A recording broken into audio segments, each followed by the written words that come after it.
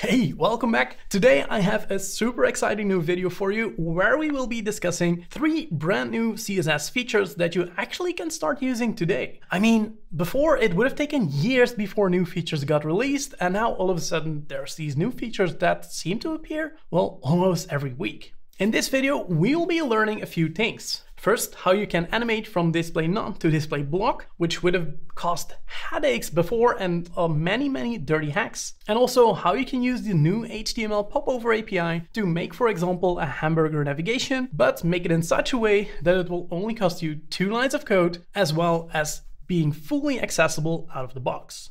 Time to dive in. Like always, let's first have a brief look at what the starting point is. So if we look at the browser, you see that there's already this hero component with an AI generated image in the background. Plus we already have this hamburger button that if we click it in a second, it should show our navigation. Also, we can scroll down a little bit, so there's a little bit of text to do that, but that's pretty much it. Then if we jump into the code, you see that there's the following. First, there's this hamburger button that again will show our menu. Then we have this nav component, which has a button in there too to close the navigation again, plus the anchors of our navigation. The reason you don't see this navigation right now is because it has the hidden attribute, which of course we will remove in a second.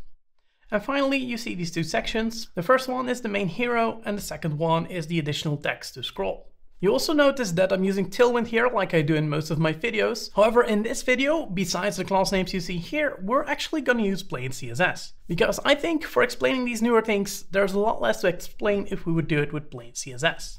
There will, however, be a follow-up video pretty soon as well, where I will also show you how to do this with Tailwind. Okay, so now let's get back and let's first remove that hidden attribute. If we then hop back in the browser, we see that our navigation appeared. These are the links that are in there, and you also see that we also have this close button overlapping the hamburger button. However, by default, we don't want this navigation to show. And that is actually where I want to introduce the very first thing. And that is called the Popover Attribute. This is a new attribute that again is already available in all modern browsers. So you can definitely already use this in all of your projects. And I would really advise you to as well. The way this works is that we need to go to our nav component and we need to add the Popover attribute.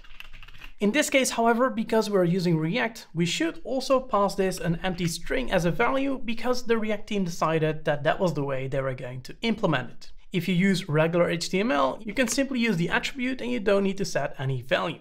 The only thing that is not fully stable about this yet is the types for React, but I guess that will also be there pretty soon. So the thing we need to do to fix these types is we need to actually reference the React Canary types, which are kind of their alpha types for version 19 in this case, and then all of a sudden this error is fixed. So that's something we still need to do for now, but apart from that, everything just works. Now let's jump back in the browser and see what this already did. If we go back, we already see that our navigation now is hidden, and that is the default behavior of HTML Popover. The element by default is not visible.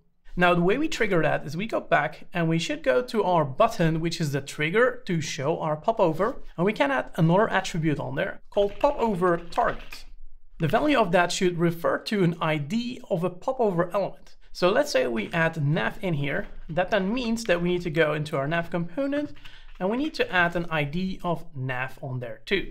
If we then save that, we see that we have the ID as well as the Popover attribute, and our button has the Popover target. If we then go back and we click our hamburger button, all of a sudden you see we have this element in the center of the page. And that element is our Popover element. And we didn't have to write any JavaScript for this. And the cool thing is, I can also hit escape now, and the thing just disappears. And I can click it again, and I can just click like anywhere outside of it, and it also closes. So this thing is fully accessible and we didn't have to write any JavaScript for it. And that makes me super excited because before, this will be a lot of work to create manually with JavaScript. And this already is the very first win of this video because this API is so simple that in my opinion, if you want to make any of these popover kind of elements, you should use this attribute. So let's take a quick look at what this actually does. If we open up the inspector with our navigation open, you see that we have our element here and that it's also a nav element that's still regular in the DOM. However, what you also see is that it's actually over top of our main hero, even though our main hero is after our nav element. So if we don't set any z-index, you would expect the section to be actually the one that's over top. However, one new thing that you should notice here is that it's actually rendering in the DevTools something called top layer. And if you see that, you will also see top layer at the bottom of our DOM. And that is actually where it shows us that this nav element is actually inside the top layer.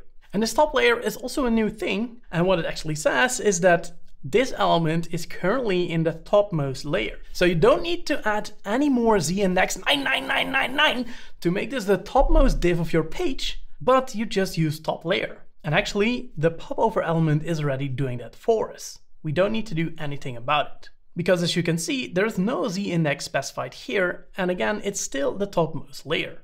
If we do go to the Computed tab though, we see that there's still quite some styles applied. One of the things, for example, is position fixed. So this element by default gets position fixed. Also, it has inset 0, so you, for example, see left 0 as well as top 0. So the element is centered in the middle. Meaning that if we would add a width and a height on this, all of a sudden this element would span the entire width and height of the page. So let's do that. If we would go in here and we say width full and height full, we should add a space in there. Then you see the element suddenly fills up the entire page. Also, one other thing you should notice is that because we're using Popover, we also get this backdrop component for free. This backdrop element can be used to have, for example, this transparent layer that you see behind, for example, a modal. So if we would go to this backdrop and we would add some styles on here, we could, for example, say background red, and you see that we have this background element that's already there, which we can use to create this transparent back layer. But we will style that background better in a minute, because what I first want to show you is the following. If we close this and then it doesn't work, which is my mistake, first let's make it close. So for that, we need to also go to this close button, and we just need to copy that Popover target and paste it on there. And then all of a sudden this button as well as the open button both toggle our Popover. So if we go back, we can now click it and you see that we already have this opening and closing state. Now, first, let's remove that ugly red background, because what I wanted to show you is if you inspect that nav element and you go to the display property, you see that it currently is display none. And if we open it, it becomes display block. The problem with that is though, that you can't animate a change from display none to display block. And this was one of the most annoying things that I have had to work with in frontend for, well, since ever. And now there's a fix for this as well. And that fix is called transition behavior Allow-Discrete. Sounds a bit vague, so let me just show you what it means. And what better way to show you what it means than already starting to add some nice fade-in animations to our nav component. So we're gonna jump into CSS world, so I'm gonna add a class to our main nav, and let's just call it main nav. Then we go into the CSS and we're gonna add some styles on here. Let's start by adding a main nav, and then we're gonna say transition 500 milliseconds opacity and then opacity 0. Next, we're also going to add main nav and then Popover open, which is a custom pseudo selector that Popover will automatically add for us. And based on that, we can then say opacity 1. And with this, well, until recently, it wasn't possible to add a fade-in animation. Because again, if we would go back and we would toggle this, nothing would happen because our element is at the same time transitioned from display none to display block. And this Allow-Discrete allows us to do the following. We can now add display as a transition property as well. So let's add another property, which is 500 milliseconds for display. And then we're going to say Allow-Discrete. And if we would now go back, all of a sudden you see that we almost have a fade-in animation, at least for the exit state. And the way this works is that this Allow-Discrete now allows properties that can't be animated to still be transitioned. What it now simply does is it waits until this timeout has passed, and then it switches from display none to display block and vice versa. And thanks to that, we all of a sudden can make fade-in animations happen with elements going from display block to display none and vice versa. Now the question is though, why is this fade-in not working? And that is because we need to add one more thing, and that one more thing is also brand new, and it's called @starting_style. So what starting style does is it allows us to specify a style that should be applied right when an element is added to the page. And an element added to the page also means when an element is changed from display none to display block. As soon as that happens, the browser quickly applies that style, and then any other style kicks in, for example, our opacity 1 for the popover open element. So if we would copy this style, and we would paste it and would set opacity to 0, what then happens is as soon as the element switches from display none to display block, the browser will apply this style first, and then this will get applied, causing it to fade in because we have specified a transition on the opacity. So if we go back, the fade in still works, but now we also have a fade in. And all of a sudden, we now have a display block and display none animation. Well, at least kind of, because the element isn't on the page anymore and we can still interact with the page. And this Allow-Discrete in combination with starting style is, well, super nice to have. Because all of a sudden we don't need to, for example, add a pointer event none when this thing is hidden or move it off the screen so you can still click through it. Now we can just make the element display none like it should have been all along. Now let's add a little bit of more styles and animations to make this just look a little bit better. So first thing I want to do is if we open this, I want these nav items to be centered in the page. So for that we can say if the popover is open, we actually want it to be display grid instead of display block. Because then all of a sudden the items get centered, and that is partially because I also already had place item center on there, which just sent us the items. And by instead of using display block, using display grid, we can now center the elements. Next, let's also make sure that the text is a little bit more readable by using that backdrop component. So let's go in here, and then we're going to say main nav, and then backdrop. And then in there we can say background color, RGBA 0. And let's also add a backdrop filter of a blur with 10 pixels. And then all of a sudden this already looks quite a bit better. And still everything works and it fades, but not fully anymore. And the reason for that being is that we didn't add a transition to our backdrop yet. So let's go back, and then we're going to say main nav backdrop. So this way we set the transition on both the backdrop as well as the popover element. And then we also set up a transition for both the opacity and display, as well as we set the initial value to opacity 0. Of course, if the popover is open, we should also make it fade in so we see the fade in happen. So let's say main nav, popover open, and then backdrop, opacity 1. Plus, we need to go now to our starting style to also define the starting style so the fade in can happen. So we're gonna add main nav, popover open, and backdrop. Thank you, Copilot. And then we set that to opacity 0 as well. And if we then click, we now see that both the backdrop as well as the text fades in. However, one thing you also will notice is if we close it, the text fades out, but the backdrop disappears automatically. And that is because there's actually one more thing that we should add to our transition here. And that transition property is called overlay. So let's just copy that. And then we're going to add overlay. And overlay is actually what happens if an element is moved from the regular page to a top layer.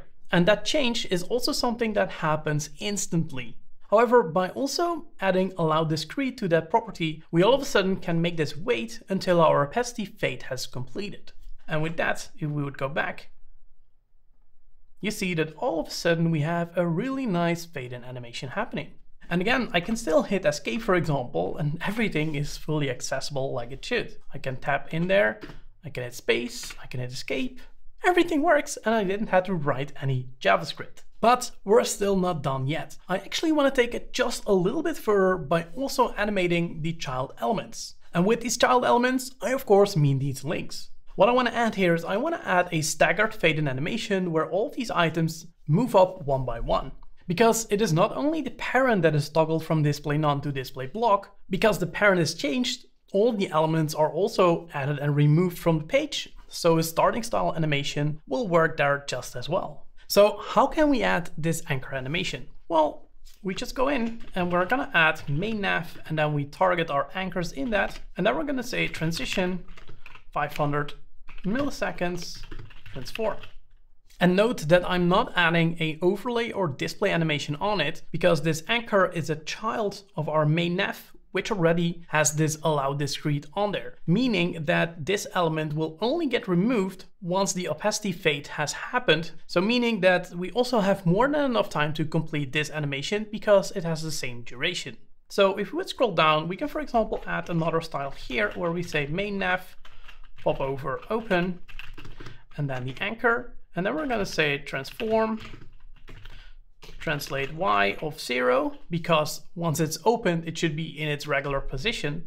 However, as a starting point, we can say main nav, popover open, anchor, and we can say transform, translate y, for example, 48 pixels. So now the starting point is 48 pixels down, and then it automatically animates to translate y of 0.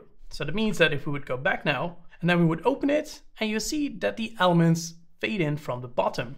Now, if we want to move it outwards, because if we would click now, it will just fade out, but we can actually move it upwards when it closes. And for that, we need to go back to the default styles, which is then the styles that will be applied once this style is removed. So once the element closes. So we can then say transform, translate y of minus 48 pixels. And all of a sudden, if we would go back and open it, it comes from the bottom, and closes, it goes up. And all of a sudden we have this looping animation. And even if we would click really fast, you see that it comes back from the top because we are kind of canceling that animation before it completes. So we're interrupting the animation. And with that, we all of a sudden have created a super interesting animation that not long ago would have been really hard to achieve without adding one, some JavaScript, and B, some dirty hacks to fix that display non-display block behavior. CSS is changing so rapidly lately, and honestly, it really excites me because it brings so many nice goodies like these. So I hope with watching this video, you learned something new, and you also realized that you can make your life a lot easier from now on. Don't forget to subscribe to this channel if you want to see more of these interesting tips. Leave a like as well because it helps me a lot. And then I hope to see you in the next video.